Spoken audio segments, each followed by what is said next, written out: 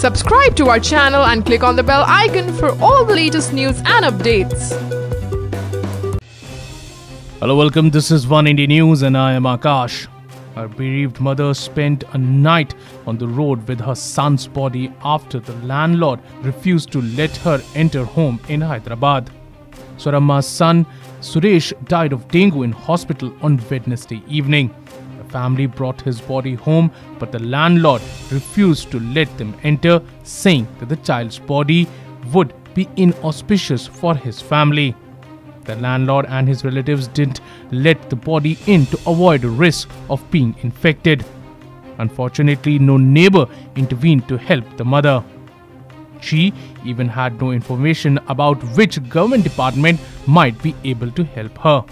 After the dawn broke, volunteers collected money for the final rites and the casket was brought.